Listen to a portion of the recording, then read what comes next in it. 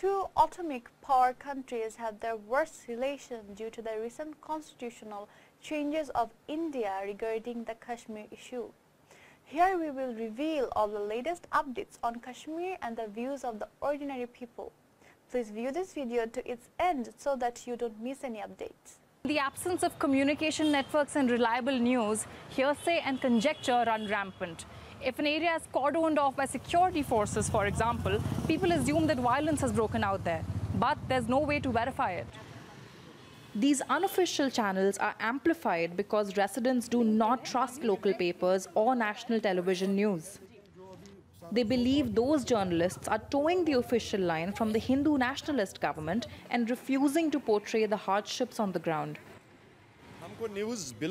We don't get any news. The Indian media reports fake news. They say schools are open, shops are open, traffic is moving. But look around you. You are in the heart of Srinagar. But shops are closed, schools are closed, people are distressed.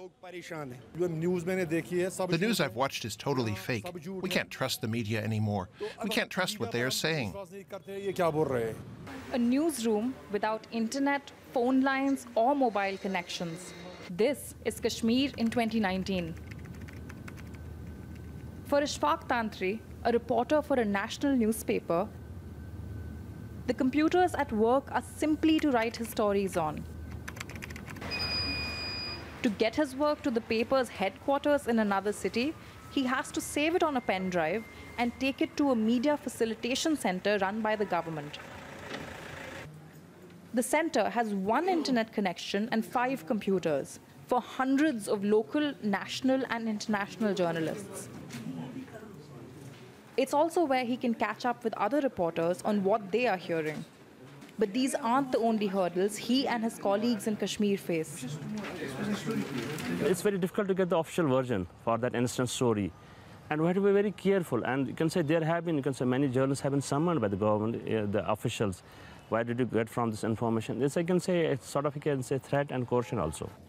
The current situation of Kashmir is that a presidential decree issued on August 5 revoked Article 370 of India's constitution that guaranteed special rights to the Muslim majority state, including the rights to its own constitution and autonomy to make laws on all matters except defense, communication and foreign affairs.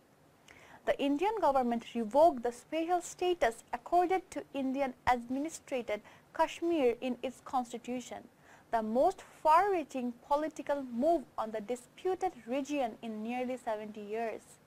The move was worsened the already heightened tensions with neighboring Pakistan, which said it would downgrade its diplomatic relations with India. Mainly, India and Pakistan claim Kashmir in full but rule it in part. The nuclear-armed neighbors have fought 2 of their 3 wars over the disputed territory. A rebellion in India-administrated Kashmir has been ongoing for 30 years. In this case, Pakistan's foreign minister has warned that India's illegal occupation of Muslim-majority Kashmir region could drive the 2 nuclear-armed countries into an accidental war, while also accusing New Delhi of turning Kashmir into the largest prison on this planet. The US President Donald Trump said the tension between India and Pakistan was less heated. Now, compared to 2 weeks ago, he reiterated his offer to help the 2 countries approached him. The president told reporters at the White House on Monday that India and Pakistan are having a conflict over Kashmir, as you know. I think it is a little bit less heated right now than it was 2 weeks ago. In the meantime, Kashmir alleged abuse by Indian Army. They said residents in a dozen villages have accused Indian soldiers of multiple human rights abuses, including beatings and electric shocks, forcing them to eat dirt or drink filthy water, poisoning their food supplies and threatening to take away and marry their female relatives. Though an Indian Army spokesman in the main city Srinagar dismissed the accounts as completely baseless. Indian Prime Minister Narendra Modi has hailed his path groundbreaking move to strip the Kashmir region and administration of its autonomy in a strongly worded speech marking India's Independence Day.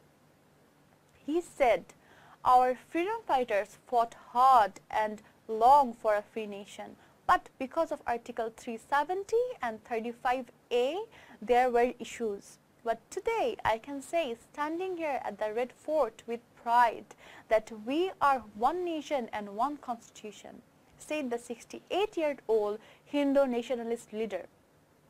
"We do not believe in creating problems or prolonging them. In less than 70 days of the new government, Article 370 has become history. And in both houses of parliament, 2/3 of the members supported this step," he said.